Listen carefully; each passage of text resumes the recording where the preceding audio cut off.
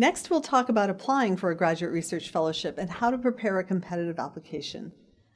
A complete application package consists of the following parts. The first part is the personal information that you list in your application, which includes your work and educational experiences, your proposed field of study, and any academic honors or scholarships that you may have received. Don't just list the name of the scholarship, say something about what it's for or why you were selected or how important it may be. Put things in context for the reviewers. Very important, you should list information about your research experiences so far, any presentations, talks, or posters, whether presented at your college or university or at an outside conference.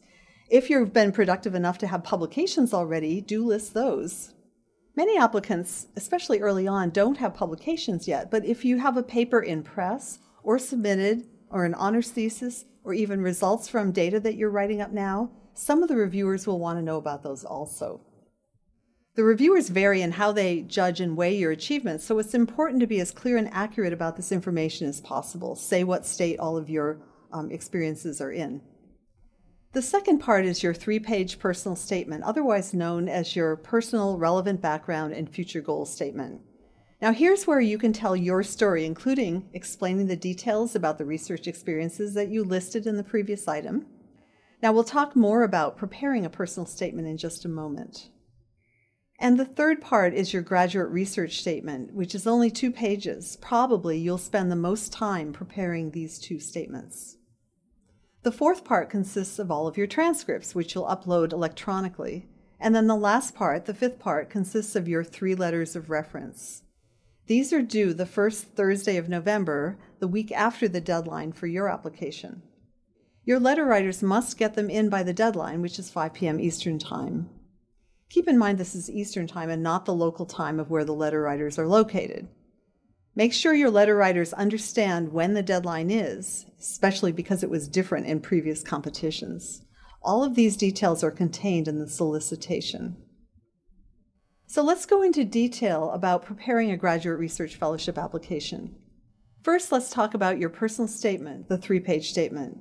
This is where you explain your life, how your life and academic experiences demonstrate your potential for achievement in science, technology, engineering, or math, STEM research.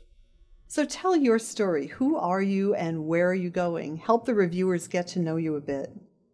Tell them about your motivation for the field that you anticipate entering, your experiences, whether personal or professional, that contributed to your motivation for your decision to pursue STEM education in graduate school and a career in STEM. Explain how you prepared yourself for this. Also, how have your experiences shaped your goals? How have any successes, or especially any failures, motivated you? What inspires you? Have you had to overcome any obstacles? What use have you made of the resources that were available to you in your life and schooling so far? In your personal statement, be sure to provide details and examples rather than vague claims. Do talk about individual research experiences. What was the project that you worked on? What was your part in it? Where was it done? Why was it worth doing? How did your part fit in with the whole? What did you learn? Did you have to do any advanced coursework or preparation in order to do this? Try to present a coherent picture rather than just a list of seemingly unrelated experiences.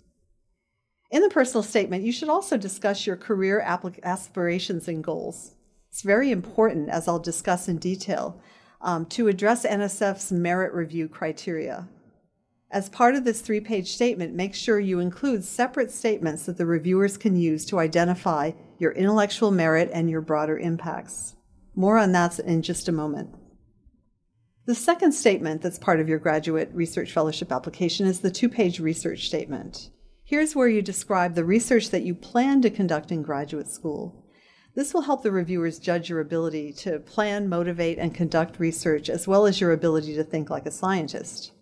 You'll need to be very concise in this section, just giving enough background to motivate the reasons or hypotheses behind your investigation.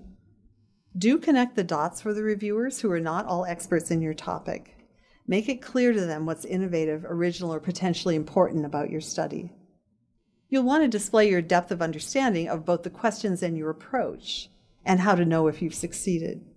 You might also sketch out the future steps after your first project or projects, or what you might do if the data don't come out as you expect. Just as in the personal statement, you'll want to include separate statements that highlight both the intellectual merit and the broader impacts of the research that you're planning to conduct. Which brings us to NSF's merit review criteria.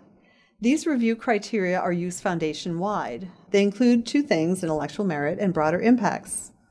NSF evaluates all graduate research fellowship program applications as well as all research proposals on how important the proposed activity is to advancing knowledge within its own field or across different fields, intellectual merit, as well as how well does the proposed activity benefit society or advance desired societal outcomes, broader impact.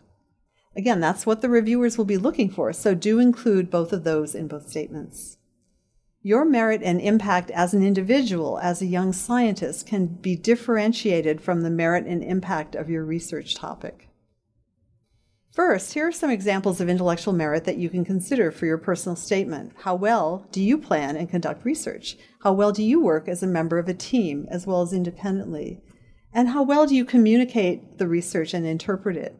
Now let's talk about your broader impacts. Notice that these are only examples here. This is not a checklist. Coherent applications do not have all of these things, and you may well have others. Societal benefits can come from many kinds of activities. It can include the impact of you as an individual on society. Now, NSF is interested in increasing the participation of underrepresented groups, including women in some fields or underrepresented students, students with disabilities, or veterans.